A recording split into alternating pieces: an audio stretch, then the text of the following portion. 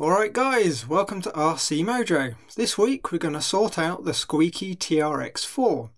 Since we took apart the drivetrain, replaced the bearings and re-greased it all, the mechanics are super smooth. But the poor old Traxxas motor is still struggling.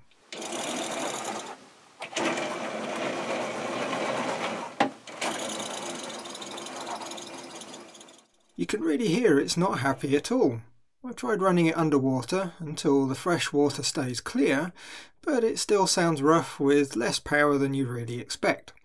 It's generally not worth trying to take these motors apart, it's just not designed for maintenance.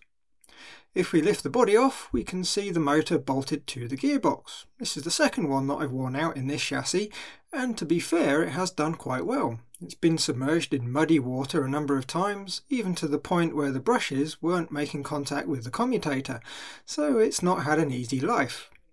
New, these motors come in at around 25 quid if you can find any. For the TRX-4, it needs to be the reverse rotation version, which is often out of stock. Once you add shipping, you're going to be up around 30 quid to get your truck up and running again. This time though, rather than just get another Titan, I thought I'd try a Holmes Hobbies Trailmaster Sport 550 21 turn, a motor from an RC motor specialist. The motor is near enough the same spec as the Traxxas, just a little bit nicer. Along with the motor, we also get a Red Line winches sticker. Now, if you're into scale trucks in the UK, especially in the southwest, you'll know of Neil Brooklyn. Well, through Red Line winches, he stocks most, if not all, the Holmes Hobbies motors and bits. The best bit is the price. Even after shipping, the Trailmaster Sport is near enough the same as a Traxxas motor. Now, I should probably mention, I bought this through the website, nothing was provided, I'm just a normal customer. In the bag with the motor, you also get a pair of round Holmes Hobbies decals. Always nice when you get two, so you can put them on either side of a body.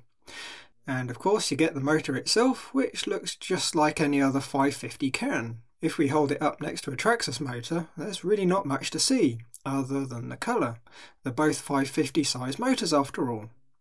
The one thing you can see from the outside though, the pinion end of the motor shaft on the Trailmaster is ball raced rather than bushed. That should make it a little bit smoother, and with any luck make it last a little bit longer too. The other thing to consider, the Trailmaster doesn't come with any wires. If you're comfortable soldering, it's easy enough to swap the wires from the Titan. Otherwise, I believe if you ask really nicely when you order, you might be able to get the lead soldered before Red Line send your motor out for a few quid. To remove the stock motor, we need to lift the front of the battery tray to make access easier. There's a couple of countersunk screws that need to come out, then we can lift the front, hinging it on the rear mounting screws. It only needs to come up an inch or so we can get comfortable access to the middle spur gear cover screw. Next we remove the 3 spur gear cover screws. From factory, I remember these being extremely tight, so be very careful and use a good Allen key or driver that's not going to slip in the head. Now we just lift the motor out with the gear cover, remove the cover, unplug the bullet connectors, and that's the motor free from the chassis. Like with most things on the TRX-4, it's quite well designed. I always despair at some gearboxes where you have to all but strip them down completely just to swap out the motor. Right, on the end of the motors, one of the terminals has a red dot. This is usually the positive terminal, so the motor spins the right way. The oddball bit though is the Titan is reverse rotation, so we'll need to solder the wires to the Trailmaster the wrong way round.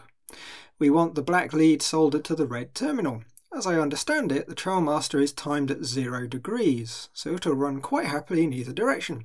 Of course, it's just the insulation colour, so if you get them backwards it's not the end of the world, it's just that the colours won't match up when you connect the bullets. All I'm going to do is heat up the terminals on the Traxxas motor and remove the wires, then flux up and solder them to the Trailmaster.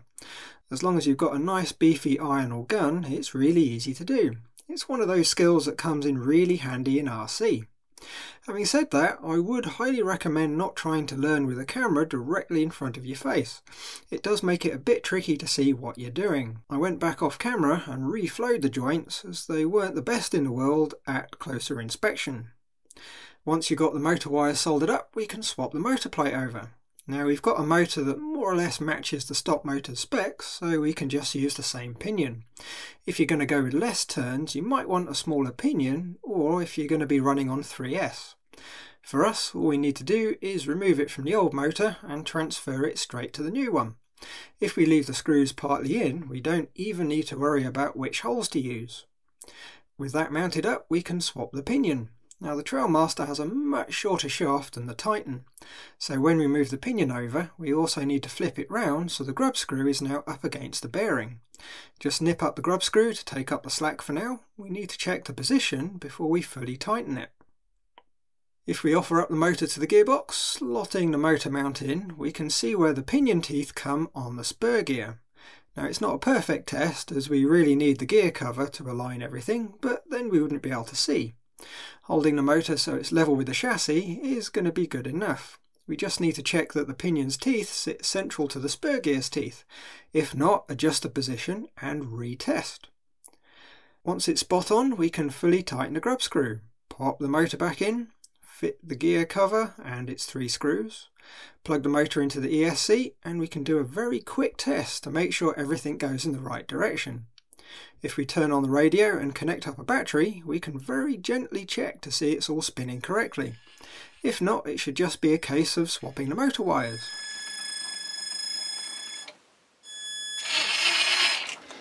Well, it sounds infinitely better than the old Titan. No more squeaks. Very nice.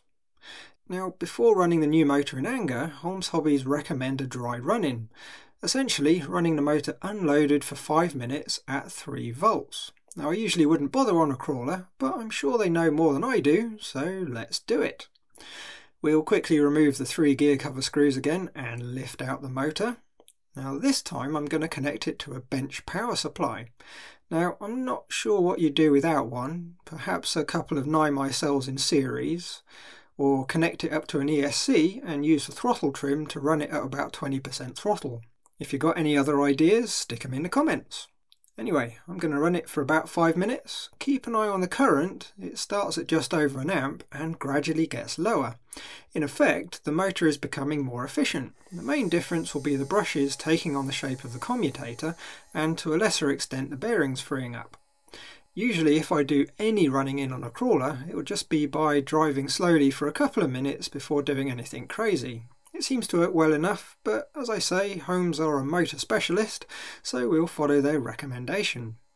Back when brush motors were all we had, there were all sorts of crazy running in methods, none of which ever seemed to make a blind bit of difference to me, except some of the concoctions definitely wore the motors out rather than in. After 5 minutes, the current has dropped by just under 100 milliamps, so very roughly 10%. Can't be bad.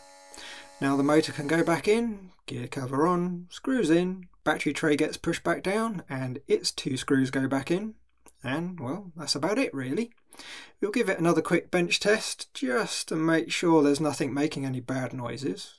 One of the classic things on a TRX-4 is if the pinion isn't in the right spot, you can get the end of the grub screw touching the spur gear, which makes a ticking sound at low speed.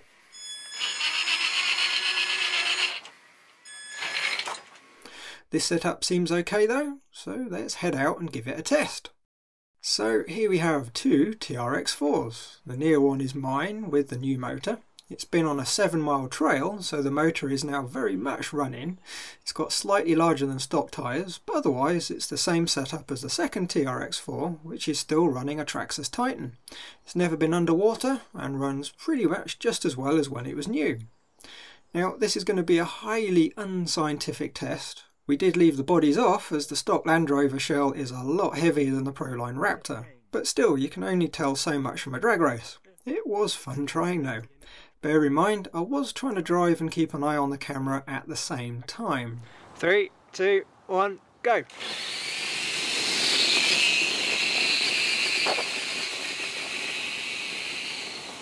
Yeah. As you can see, in top speed at least, the Trailmaster is pretty much identical to the Titan, which makes sense with them both being 21 turn 550 motors. Okay, 3, 2, 1, go!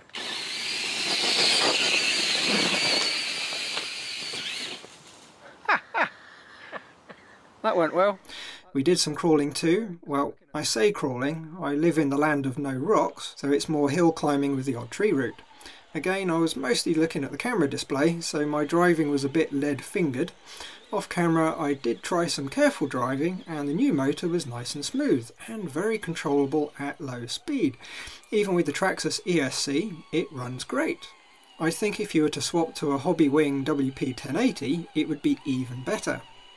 To sum up then, the Trailmaster Sport is a slightly better motor than the Titan in every respect for the same price. So if you want a replacement for a worn out stock motor, there's really no contest. Get the Holmes Hobbies one. And of course, if you want to spend a bit more, they do a huge range of motors with even better performance. The Trailmaster Sport is just their entry level one. One thing to watch out for, there are dodgy copies everywhere. Make sure you buy from someone linked with Holmes Hobbies and not some random Happy Bunny 44 on eBay. Right, if there's any fun footage left over, I'll let that run. Otherwise, that's it for this week. So, as always, thanks for watching. Like if you like, subscribe if you haven't, and leave a message if there's something on your mind. Bye guys!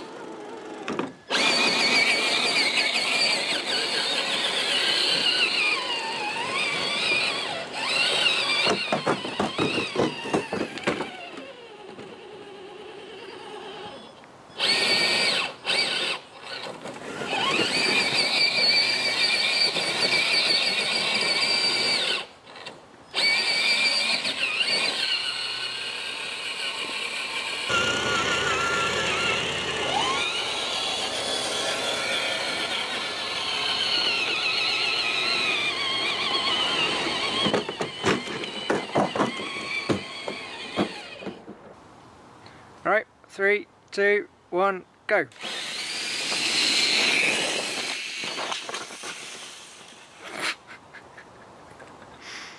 Okay, 3, 2, 1, go!